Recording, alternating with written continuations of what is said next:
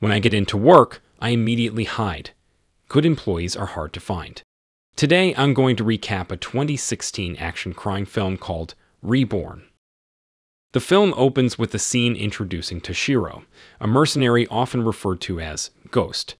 Gifted with skills that surpass those of an average individual, Ghost possesses superior training, quick reflexes, the ability to dodge bullets at close range, and proficiency in lethal combat using a diverse range of weapons.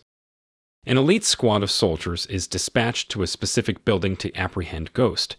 Their commanding officer instructs them to engage Ghost in smaller groups rather than going solo. Regardless, Ghost skillfully incapacitates each team member using nothing but a knife and bare-handed fighting techniques, targeting their critical points for rapid elimination. The narrative then shifts to a young girl named Sachi, who, on her way home, stumbles upon a deceased cat. She compassionately takes it upon herself to bury the creature on the beach. Following this, she visits her uncle's shop, run by none other than Toshiro or Ghost. Ghost, having retired from his mercenary life, now resides in the countryside with his niece, operating his own shop. Although he seems content with his newfound peaceful existence, his past persistently haunts him. Ghost confides in a doctor about recurring dreams of him killing people, unfazed due to his perception of these acts as just fulfilling his mission. We soon learn that Ghost has been raising Sachi since her infancy, instilling in her his own principles. He goes so far as to harm himself, bleeding from his arm, to teach her a lesson about the inevitability of pain and how one can learn to control it. One day, as he manages his shop, he's confronted by two minor thieves brandishing a knife. Unperturbed, Ghost, aiming to avoid violence and further complications, hands over money to hasten their departure. Later, during a visit with Sachi to another uncle, Ken, who is in the hospital, Ghost joins them in a public park to bid farewell. It's revealed that Ken and Toshiro are close friends with a shared history. After they return Ken to the hospital, Ghost's instincts signal imminent danger. As they head home, he senses a threat in their vicinity and instructs Sachi to proceed home without him. On examining his surroundings, Ghost identifies a man in disguise. As another individual attempts to attack him from behind, Ghost instantly breaks her neck.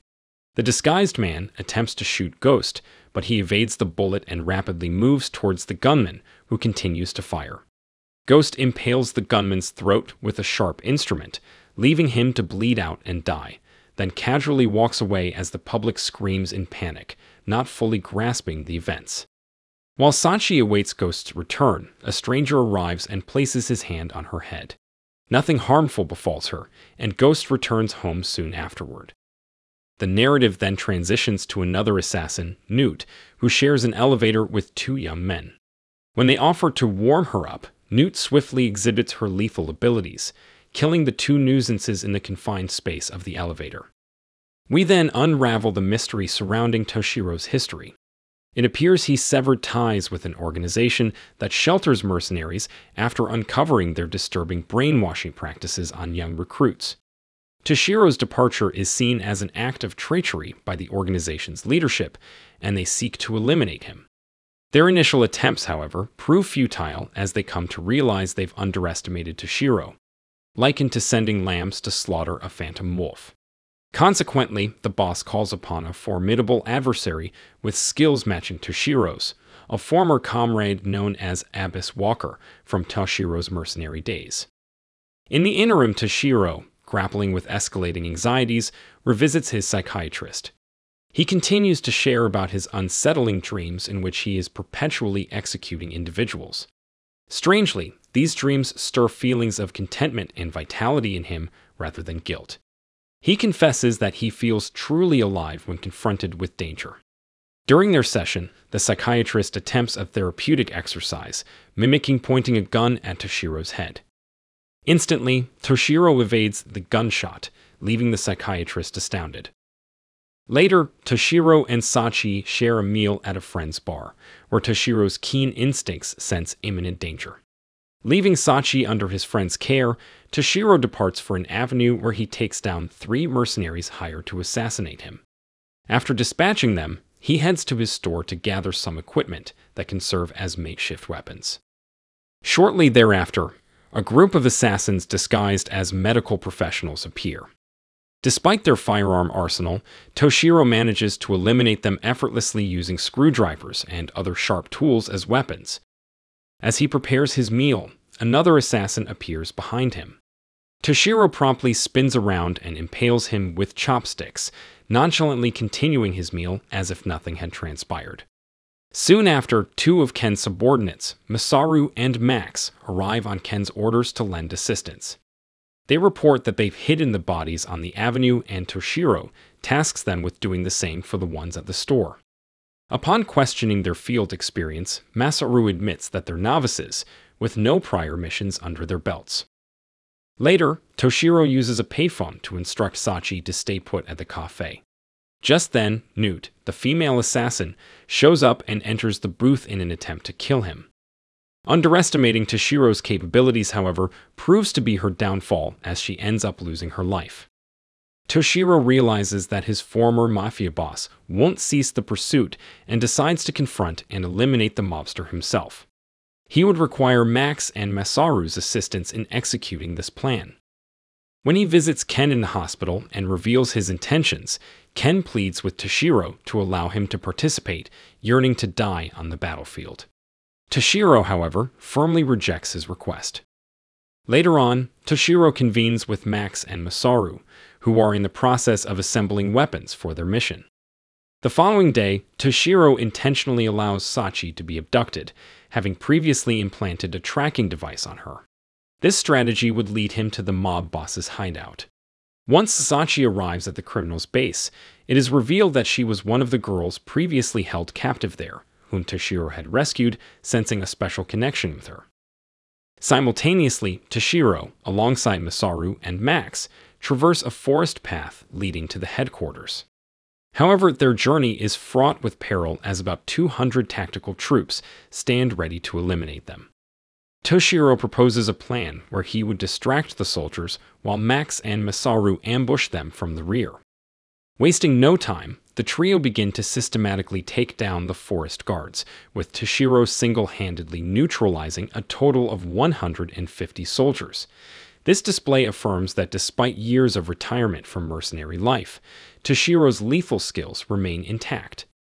He uses only a large knife to fight his enemies who wield firearms, his superior agility allowing him to evade every attack, leaving him seemingly unscathed. On the other side, Masaru and Max form an effective duo, gunning down several oncoming adversaries. Masaru, however, underestimates a young opponent and pays the ultimate price. Despite his death, his sacrifice is not in vain. Shifting focus back to Toshiro, he easily handles a sniper. Skillfully dodging numerous bullets, he manages to close the distance, finding the sniper still stationed. Just as another sniper appears from behind, Toshiro swiftly dispatches both with his knife. Subsequently, he encounters the youngster responsible for Masaru's death. Toshiro, noticing his youth, hesitates to kill him. Despite the boy's repeated attacks, Toshiro effortlessly fends him off. Realizing his inability to best Toshiro, the boy lunges at him with a bomb strapped on. Toshiro, however, manages to sever the bomb's wires just in time, rendering it ineffective when the boy tries to detonate it. Ultimately, Toshiro lands a powerful punch that leaves the boy unconscious on the ground. Toshiro reunites with Max, instructing him to wait while he neutralizes the incoming troops. Surrounded by a special squad, Toshiro draws a scythe and begins to eliminate his enemies one by one. His nimble movements enable him to evade their bullets, causing the enemies to inadvertently hit each other in the crossfire. The enemy leader instructs his men to use knives, acknowledging Toshiro's superior ability to dodge bullets, which has led to friendly fire casualties. As the enemy numbers increase, Toshiro takes a brief pause, reflecting on the karambit knife that Ken had gifted him. He decides to utilize this old weapon from his mercenary days and proceeds to neutralize every threat. His former boss reminisces about Toshiro's past and his prowess as a fighter. Eventually, Toshiro infiltrates the headquarters, eliminating every guard in his path, and finally locates Sachi. He instructs Max to safeguard Sachi, while he brings his mission to a conclusion. Sachi initially hesitates, fearful of abandonment, but Toshiro reassures her that they will reunite later. After dispatching additional security, the final showdown ensues, heralding the entry of Abyss Walker. He was Toshiro's closest friend during their time as mercenaries. Both are equally matched in terms of skills, albeit with different driving forces. As they engage in combat with sportsmanlike conduct, Toshiro is struck by a punch that leaves him reeling for the first time. Overwhelmed, Toshiro relies on his instincts, discards his weapons, and challenges his adversary to a hand-to-hand fight. He manages to triumph over Abyss Walker with a lethal punch. Having dealt with his old friend, it's time for Toshiro to confront his ultimate foe, his former boss. Despite his advanced age, the boss possesses the power to hypnotize, an ability he uses against Toshiro. However, Toshiro successfully resists the hypnosis and delivers a fatal blow to the boss's neck. In turn, Toshiro is wounded by the enemy's knife and succumbs to his injuries. In the final scene, we see Max and Sachi on a beach. Sachi takes a book that Toshiro had given her and buries it in the sand as a memorial. If you enjoyed this video, don't be shy to hit the like button, and if you disliked it, hit the dislike button twice, just to be sure. It would be best if you watched the whole movie. Thank you very much for watching. Please subscribe for more videos like this.